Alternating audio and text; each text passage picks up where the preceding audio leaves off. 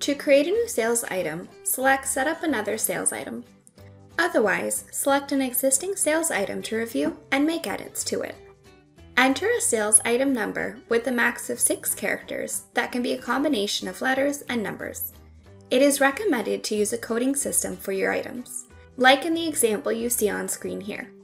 The following settings should always be filled out when creating a new sales item. All of these settings are found in the General Settings tab. Enter a description, which will appear on reports.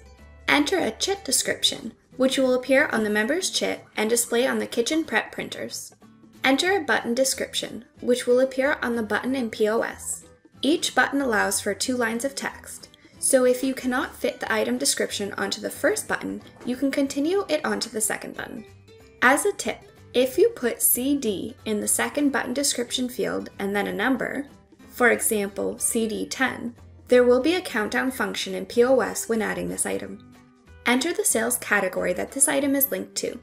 Press F2 on your keyboard to open the lookup list. Enter the selling price for this item. If you are going to be using Jonas Club inventory for this item, enter a $0 amount as the price and the system will automatically pull the price from the inventory module. If you enter 0 as the price, when the server presses the item button in POS, a calculator will appear for them to enter the price at point of sale. Note that if the description starts with an asterisk, the server will not be asked to enter the selling price for a $0 sales item. The next settings are optional and will be useful when creating a new sales item, if they are applicable to you. Preparation option menu codes. These are modifiers for an item. Each item can have up to 6 menus of prep options set up. When the server selects this item in POS, the prep options screen pops up automatically, listing all available prep options. For example, the temperature of meat. If you are using prep options and have set up prep printing overrides, you can choose to not send all preps to all printers. Instead, prep items will only be sent to the override printers you set up. Prep printing override. You can set up prep printing overrides for this item instead of using the prep printing settings associated with the sales category. You can have the item print to different printers based on the sales area. In the Additional Settings tab, if member discount is flagged, the percentage discount for a member that has been added in the billing section of the Setup/Edit Member menu screen will be applied to this item. Number of comments to ask for. This is used for a specified number of comments to be included when adding the item in POS. For example, 2 equals 2 lines of comments, which can be handy for an open food item. In the Special Pricing tab, you can set pricing per sales area. This option is useful when you have a single item that is sold at different prices depending on which sales area it is being sold from. Simply enter the pricing for each sales area.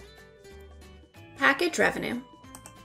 This option can be used when you want to offer an all-inclusive price but need the revenues to post to several different GL accounts.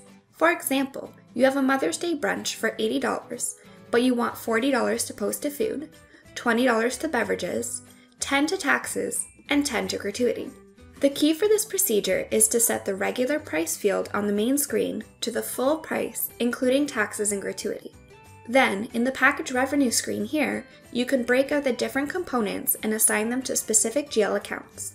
Since package revenue overrides the sales category, you need to specify the GL postings and the taxes that need to be calculated on the item. This setting is usually set up by the controller or food and beverage manager because of the GL postings. The rest of the settings are optional and can be set as needed. Utilize the F1 help for further explanation of the additional fields. Once you are ready to save the new sales item, click OK. If this sales item is no longer sold through POS, you can deactivate the item by flagging the Deactivate Item fields in the General Settings tab and clicking OK to save. A friendly reminder that if you do deactivate items, you'll just want to make sure you remove those items from your menus. To view deactive items on your menus, within the Sales Item Lookup list, click F9 on your keyboard and select the Item List Showing Menus report. Then click View and decide if you want to see only active items, only deactive items, or both. Then you can utilize this report to help you remove any inactive items from your menus. Thanks for watching. Stay tuned for more how-to videos, and don't forget to subscribe.